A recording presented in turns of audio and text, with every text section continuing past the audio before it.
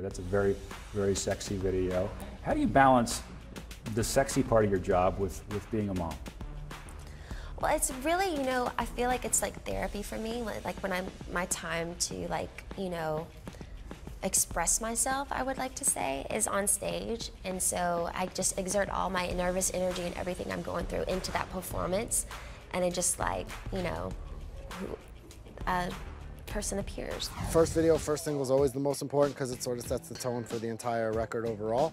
This is a vision that she had and that she created with the director, Ben Moore. And when it came time to do Work Bitch, Britney wanted this to feel real editorial, real fashion, a little bit risque, something that she had never done before. There's a whole bunch of different types of artists. There's artists that are studio rats and they stay in the studio for like hours upon hours upon hours. And if you look at the productivity, they don't really get that much done. They're eating, they're talking, they're snacking, they're laughing, they're Googling, they're searching, they're listening to other people's music. You know what I'm saying? That's what, and they spend a lot of money in these studios.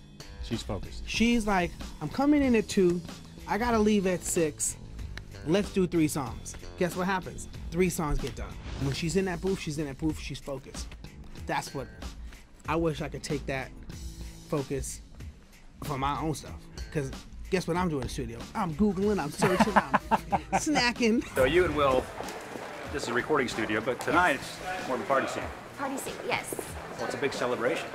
And it's the listening party. It's my album. It's my first listening party I've ever had, so it's kind of cool.